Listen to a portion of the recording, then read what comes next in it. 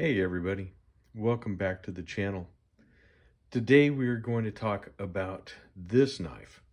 This is the Rosecraft Blades Clinch River Swayback, which I absolutely love this knife. I was so lucky, this knife is one of their seconds, but JB from Big Red EDC was kind enough to send this my way and let me have this knife. Just what a fantastic gift. I'm just over the top with this particular knife because number one, it's so beautiful. It's been on many of my lives because it is so beautiful. I love this bourbon bone. The video doesn't do it justice, but I think you can see the variation in the bone there. But what made this a second was, you see there's a crack right here near this pin. Also, there is a gap here in the back spacer, which I think it's right around in here, but I didn't think it was that bad of a gap, but it didn't pass QC at Rosecraft. And then also this has a soft open, although to tell you the truth, it's gotten better in the time since I've had it. It has a lanyard tube. We'll go over that. But just what a lovely piece of cutlery this is. Now this has a brushed steel bolsters, nickel silver pins. The rosebud emblem is also nickel silver. And what we have is this wonderful blade. This is a D2 steel blade. You see the Rosecraft insignia there, which is really super nice on the tang stamp. Here you have where it's got D2 steel, Andy Armstrong design.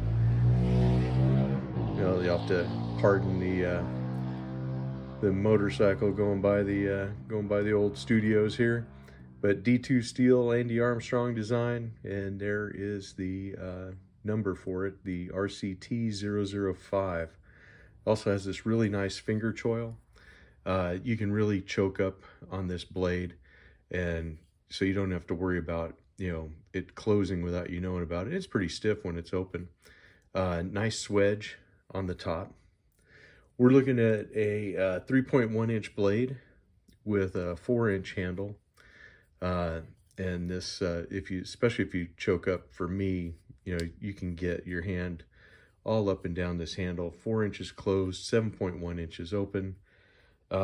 Just a really fine knife. Fits in the hand well. I like the swayback design. I like how it fills your palm when you grab it.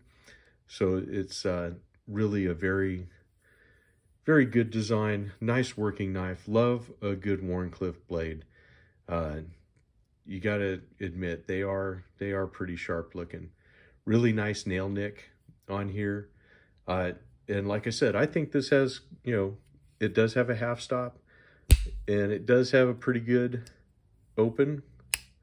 You can hear the walk and talk as it goes through.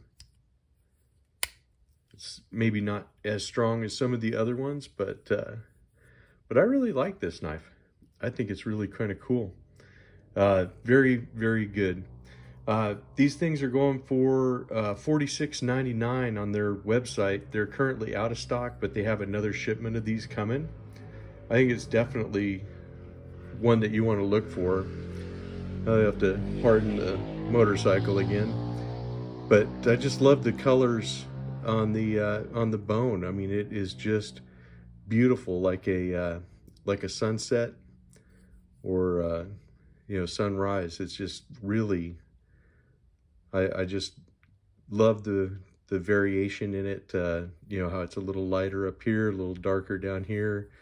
On this side, it has a nice dark streak, and it's all in how the bone takes the dye, but just looks fabulous. What a really awesome color. Great knife. Definitely one that I think you should look at if you're wanting to get into the Rosecraft Slip joints, I think for me, this is probably my favorite. I haven't handled the other ones yet. And I say yet because those will be coming. I am interested in some of the other designs that they have coming out. But that just, to me, what a gorgeous knife. Definitely my favorite of theirs so far.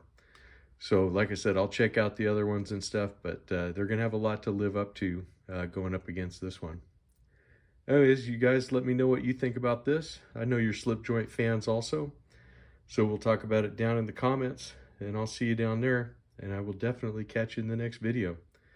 Have a good one, guys.